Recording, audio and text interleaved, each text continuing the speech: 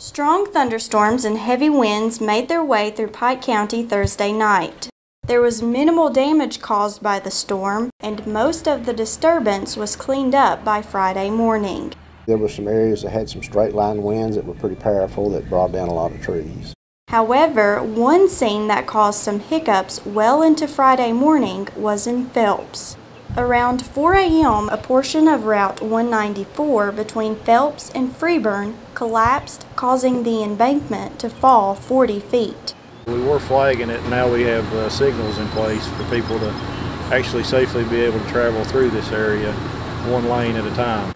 Highway crews are unsure how long the cleanup will take, but want to remind motorists to be patient while traveling the now one-lane road. Reporting in Phelps for EKB News, I'm Shelby Steele.